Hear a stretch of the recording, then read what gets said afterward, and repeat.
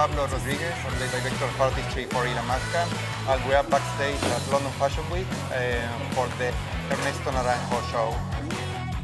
The look that we designed for Ernestio Naranjo is in Spanish realism. So I did some eyeliners and eyebrows that are kind of like squiggle. So I took the inspiration from illustration by Naranjo, which is all done with lines. So the product I use, the key product, is a precision gel liner. So it's a cream liner in black with a very thin liner, so you can go around the eyebrows or all around the eyes.